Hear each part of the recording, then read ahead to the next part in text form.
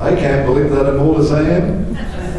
I went to bed at 40 and woke up at 60. Like, where does the time go? But there's one thing that we're not creatures of time. We're children of eternity. And once you understand that God has broken the mold of time from us, that we are now locked into the heart of God, which is eternal, there's a lot of excitement as we serve the Lord. It's a great thing to be a child of God and to serve Him with all of our hearts. We are living in the closing moments of this time. And just sharing in the convention yesterday has stirred my heart all the more to the nearness of the return of Jesus Christ. We need to hear it again. We need to have it trumpeted out across the land. We need to hear it in our homes. I was brought up believing Jesus was going to come at any time. And then I realized there was a lot of Bible prophecy that wasn't fulfilled. He couldn't come then, even though I believed that any moment He was going to. And there were times that we thought the rapture took place and we missed it, running through the house trying to find Mama because we thought we were left behind. We know we shouldn't have been bad that day, and this is the terror you lived in. But it's a good way to keep you in tune. Always ready for the coming of the Lord. Watchfulness is so important. But there are things that needed to be fulfilled, which are now being fulfilled before our very eyes. Things that have now completed the facts of the return for Jesus Christ to come. And one of the great signs is that the gospel should be preached unto all nations of the earth, and then shall the end come. The gospel is being proclaimed in every nation throughout all the earth. There are satellites, 7 designated satellites, Christian satellites up there, beaming out 24 hours around the world that Jesus Christ is Lord and Savior. And that He's the King, and He's coming back again. It's going out there now. Not everyone has heard. So we must get the gospel out. And may we do our part in sharing the good news of Jesus Christ. There's so many things that have been in my spirit, and I said even this morning, Lord, what is it that you want me to share with this precious people?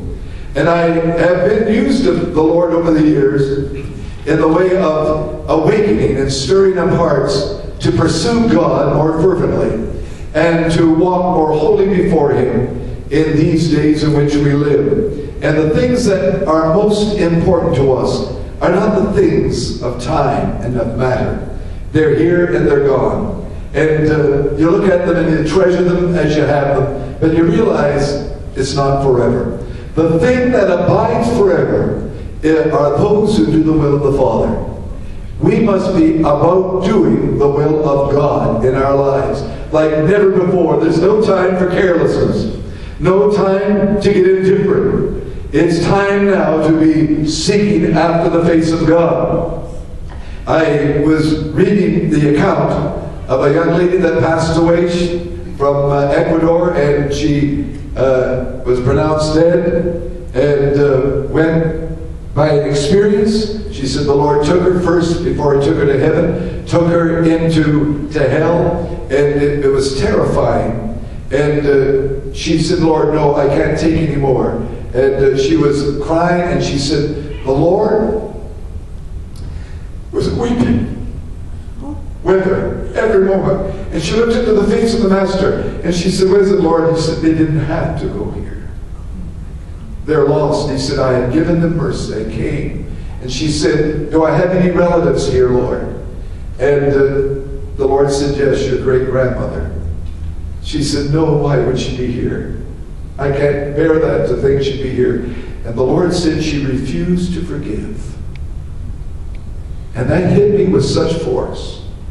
I went down the line. I said, Lord, I forgive everybody. I love everybody, Jesus. Boy, I went down the line. There isn't anybody I don't love. Lord, I love everybody. I forgive everybody. How many know there's enough in our lives that can cause us to go bitter? We've gone through enough in any living. You can only live a short time, and somebody does you dirt, somebody hurts you, somebody pains you, and you can hold on to grudge and pain. You know what happens? You would like to see somebody get some poison that hurt you, but the problem is you drink the poison. They walk away unscathed, and you take the poison in, and it destroys your life. We're to walk in love day by day. It doesn't matter what people think or say or do about you or to you. You walk in love and keep the grace of God within your heart. Because the coming of the Lord is at hand. And I realized this, and I said, oh, God is all my family, my children, my children's children. Now I've got a great-grandson. And I said, let the Spirit of the Lord be upon them. And for 2 days I could do nothing but weep. I said, oh God, I cannot even bear the thought that there would be one of my offspring who would not enter into the kingdom of God and would be lost into a Christless eternity with the torments where the devil and his angels would be kept. My God, let there be a stirring in my own heart. I wanted to have a family gathering and get them all together. That was my heart's cry. I wanted to look into the face of all my grandchildren and say, is it all right are you serving God with all your soul, mind, heart, and strength? There is no time to get careless. It's a time to cry out and to get the family together. You may have family members here that know not the Lord.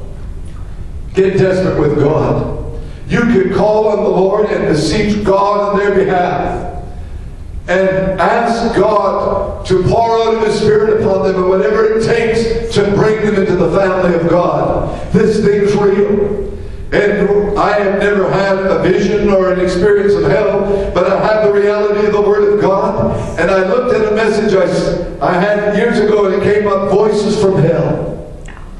I preached it many years ago, and I never want to even talk about hell without tears streaming down my face. It is such a dreadful and real place. But where are those who are pouring out their heart and persuading men to turn to God? It's an hour now that we need to see God do something in our churches. There are many in our churches sitting there week after week, and God said they're not right with me and they're not ready to meet me. They're full of anger, they're full of bitterness, they're full of unforgiveness. They will not stand in my holy presence. Tell them to turn to me and to repent with all their heart, that their soul will not be lost. I said, oh my God, what an assignment.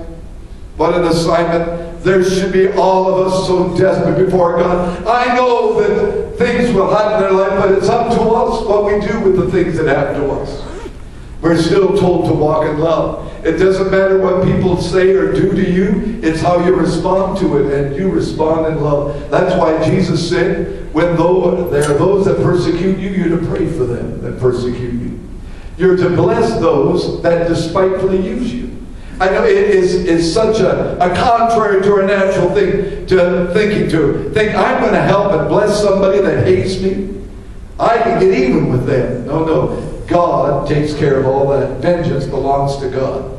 And there's somebody this morning, you've gone through a painful experience when you have been done in. Someone that you trusted and somebody that you had confidence in, and they have devastated you. And the Lord said, keep your spirit sweet. Keep your heart full of love and bless them. Seek how you can bless them, and it will break them down, and they will repent, and they will be restored to you, saith the Lord. Hallelujah. I don't know who that's for, but obey God in it and see what God will do. You know, what would happen if you can find a church so full of love that it just oozes out everywhere? Everywhere you go, there's love. You know, I thought I had a lot of love in my heart because I've had to prove it. And I said, Lord, and I was preaching one time, being dramatic. And I said, I want to be so full of the love of God that if anybody stabs me, every wound will ooze with love. It sounded great until somebody stabbed me. I said, I'll get even with you, you critter. The Lord said, where is that oozing of love? Then I realized I wasn't as full of love as I thought I was. See, you'll never know how much love you've got until it's tested. And we will be tested in our lives sooner than we think.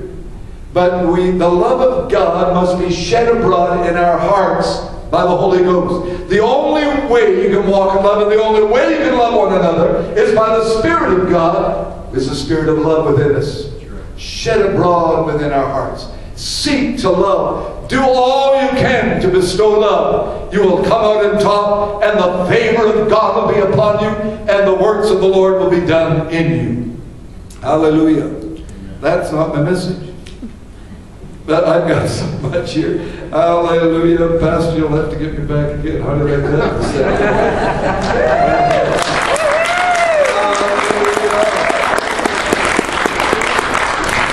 There is a thing happening right now that we have to be aware of, and I direct your attention to Haggai the prophet. David, did you say it 3 hours? Was it? Or 3 minutes?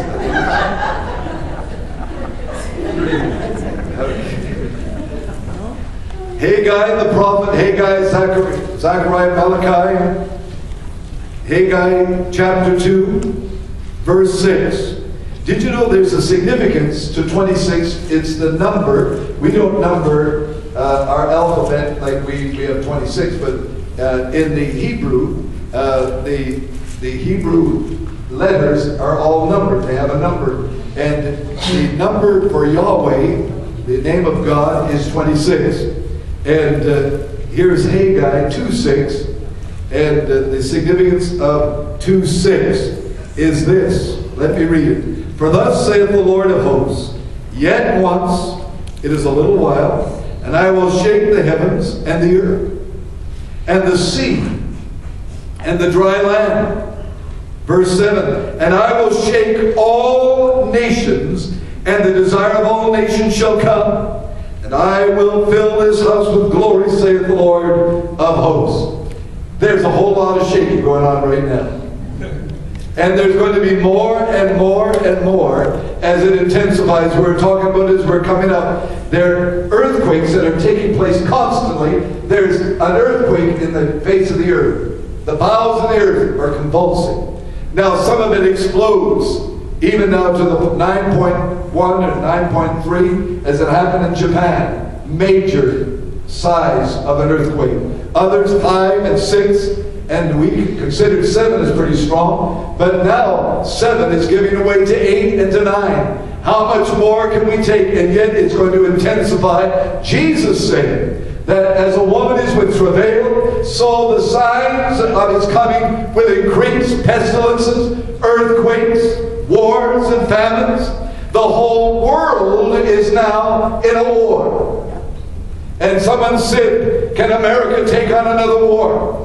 Get out of Libya. You can't handle it. You're already in 2 wars that are not over yet. In Afghanistan and Iraq. It continues.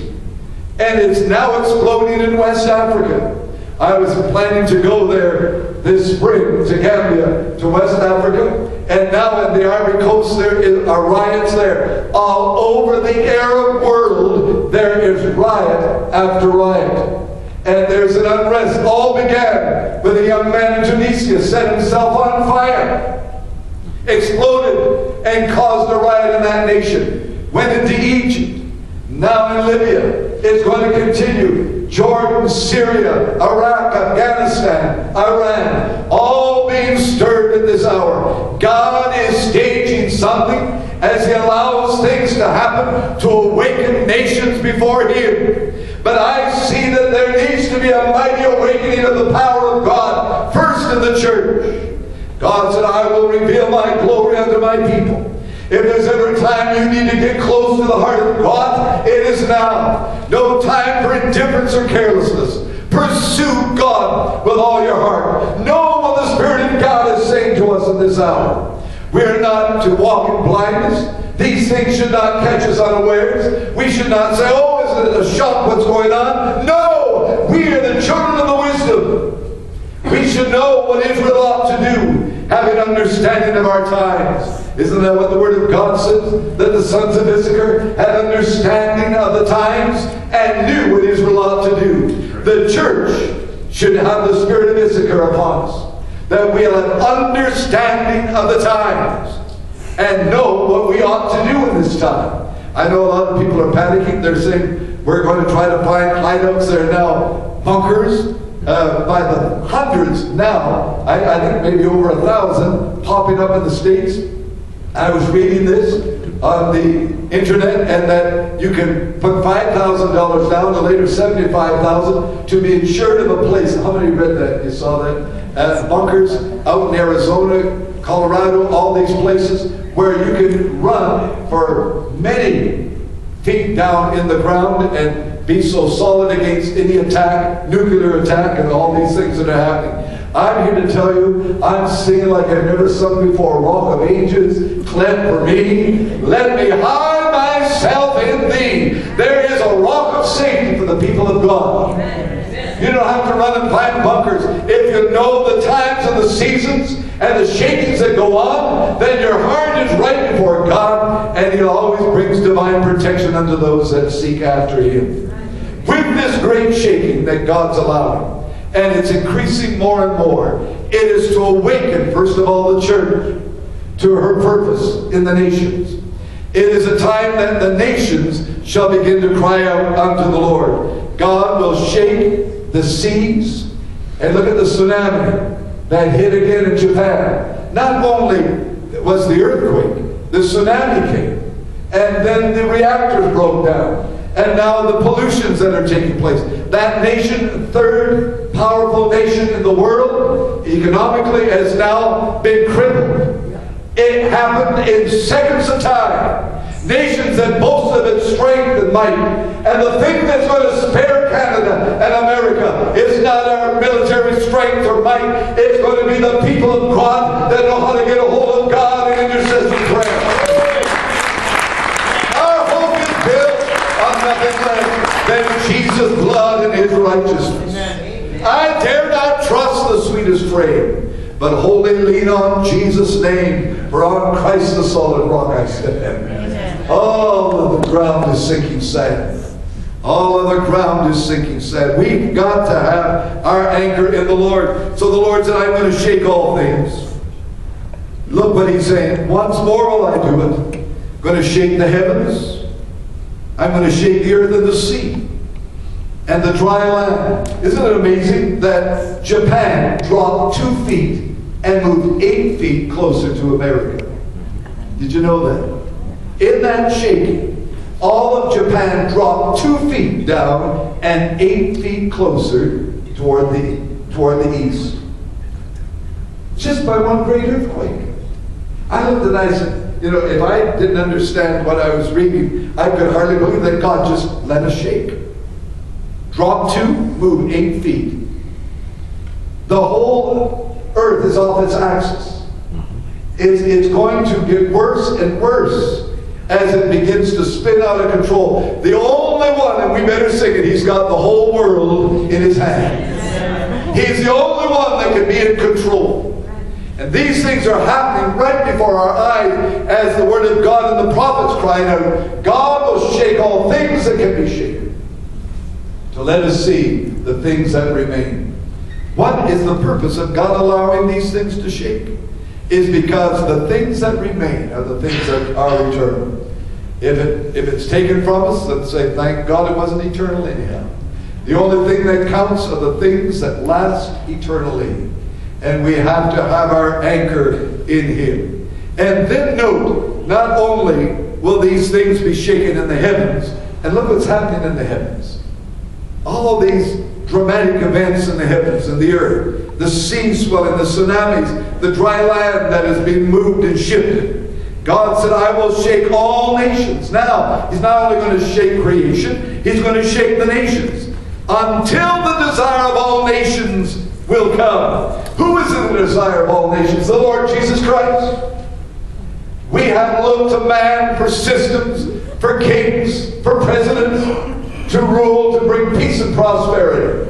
God said, I'm going to shake it. I'm going to keep shaking until there's such a desperate cry to the living God. And our desire is for Him to come, whose right it is to rule and to reign. The King is coming. Amen. The King is coming. Amen. Get ready. The desire should be intensifying within our hearts. Oh, even so, come, Lord Jesus. That should be our cry. Come, Lord Jesus, come. I don't know how long we've got before the whole thing totally erupts. But I know I'm confident in this, that the Lord is in control of all things. His word is being fulfilled before us.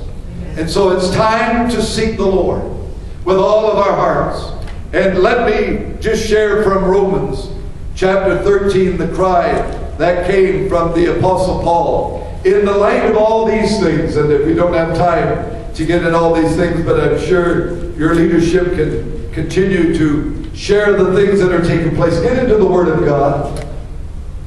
You're only going to be as strong as your knowledge of the Word of God. Did you hear me? You're only going to be as strong to face the things of life by the knowledge of the Word of God that dwells within you. Because the Spirit of God can only quicken or make alive truth. And if you don't have it, how can He bring it to your remembrance? How can He strengthen you by the Word if it's not there? Get into the Word. Don't just wait till a Sunday morning. We need some good old-fashioned revival meetings where you come night after night, night after night, morning after morning, where there is an intense, protracted time of seeking God. We give the Lord a little time Sunday morning and say, Lord, if you're going to do anything, do it fast, because this is the time of God for you. That's really hard thing. We don't say it, but that's really what we work out in our schedule. It used to be the Lord's Day, now it's just the Lord's morning.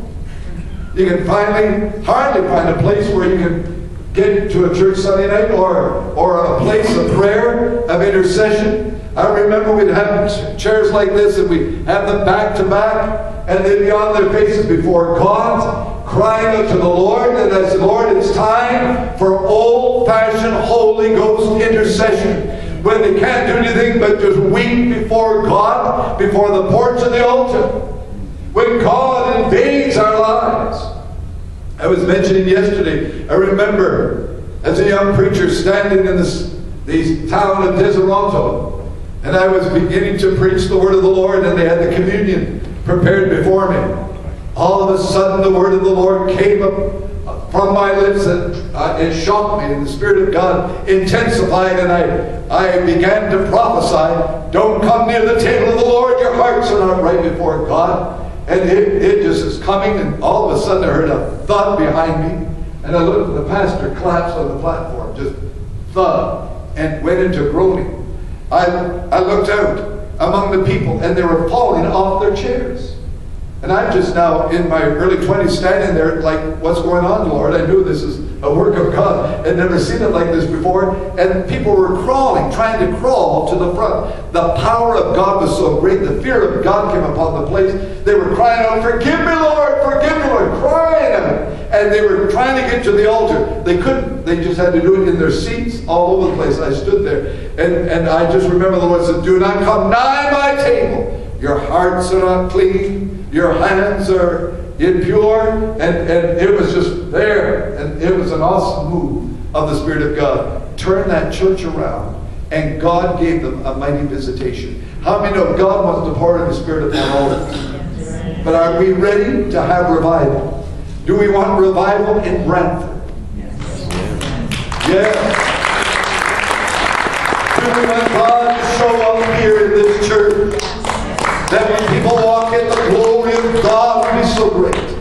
But there will be a price to pay. You've got a good team who love God. They're sensitive to the Holy Ghost. And I've learned to appreciate your pastor all the more in this. Thank God for that sensitivity. I know my son has a heart for God. He's gone through enough to make him a greater man. God's going to bring him through with a prophetic mantle upon you, my son. And there shall be a boldness and a clarity, that when you stand, you will speak as an oracle of God. For the Spirit of the Lord will come upon you, and the fear of the Lord will be around about you. And you will stand in this might, and it shall be greatly confirmed by signs and wonders. Things that you'd only dreamed about shall begin to happen, saith the Lord. For truly, this is a year of transition. This is a year where the Lord shall take you from one place into another, from one circumstance into something more glorious, from bondage into liberty, and boldness will be intensified, and greater works shall be done, saith the Lord. Hallelujah. Glory to God. How many are ready to say, God, it's time for something new to happen in my life? Yes, hallelujah. And I'm believing for this. I've just been sharing my heart this morning. Sorry, just pouring out what I've been sensing, what God is wanting to do. And some have said, Lord, I have now lived for you. Let another generation come. The Lord is saying to some older ones here, you are now going to be most effective now in this your life, in your time. For He has deepened His work in you. He has treasured His riches in you. You have so much more to give. And do not think that it's over, because God has prepared you for such a time as this. Hallelujah. You may lose a loved one, past, but God has purpose for you, dear lady. And you know, we have nothing to do with age. I learned one thing. You know, you look in the mirror and say, well, ain't what it used to be. But you know, all of a sudden you feel fire. This morning, I began to weep, and I said, oh God, what's all about? Lord said, I'm doing something today, son. I've got to break you up first, because when I break you up, then you flow in a sensitivity that my people will respond, because I'm trying to reach the heart of my people. The Lord has been grieving over His church, because the church is not awakened. Awake thou that sleepest, was the cry. And I'll conclude with this in Romans chapter 13. And knowing the time in which we now live, it is high time to awake out of sleep. For now is our salvation nearer than when we first believed. The night is far spent, the day is at hand, a day of breaking forth upon us. Let us therefore cast off the works of darkness. Let us put on the armor of light.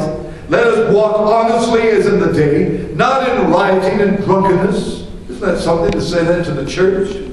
Not in rioting and in drunkenness, not in chambering and in wantonness, not in strife or in envy. All these things go on in the world, but Paul said it's gotten into the church. But put ye on the Lord Jesus Christ, and make not provision for the flesh to fulfill the lust thereof. Put on the Lord Jesus Christ. If there's ever a time we need to put on Christ, it's now. It's time to get ready to adorn ourselves, for we are the bride of Christ. The bridegroom's coming. He is even at the door.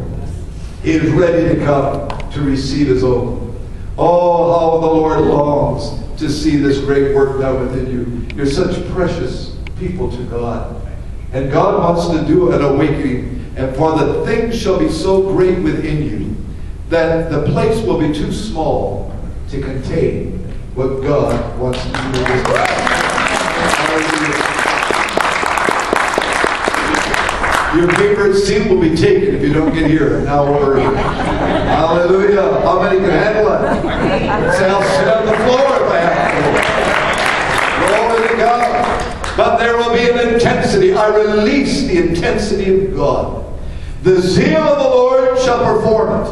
What is the zeal of the Lord? The zeal of the Lord is God at His best.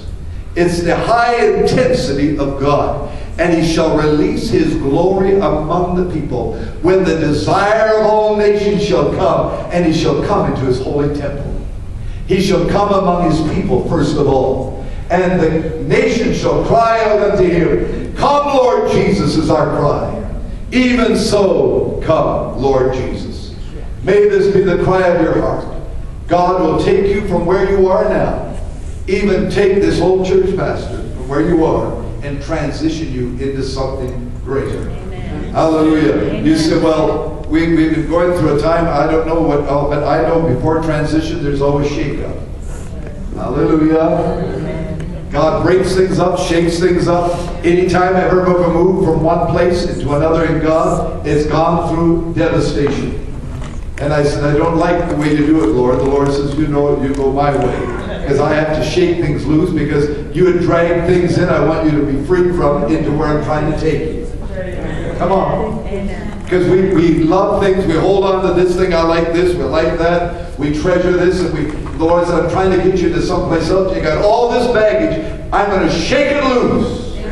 That you'll only have hands free to be raised up to worship me, and feet free to walk in the way that I will guide you and direct you. For God is bringing a transition here in this church. Hear the word of the Lord. Get ready. And He does so. I don't know if If you had a shaky, but if you had one, thank God. Say, Lord, thank God it's over with. And the Lord, if it's not over, hurry up and get it over with. Because God wants to take you into a new place. Hallelujah. Glory to God. And it will be absolutely divine. Because God never transitioned you into something less. He takes you into something greater. He doesn't take you from a small thing and leave you there. He takes you from glory to glory to glory to glory into something greater in Him. Hallelujah. How many are ready to let God transition you? Come on, let's stand to our feet. My 30 minutes is over. Son's been watching, I'm sure. Grab the guitar, my dear son. Hallelujah. Isn't it?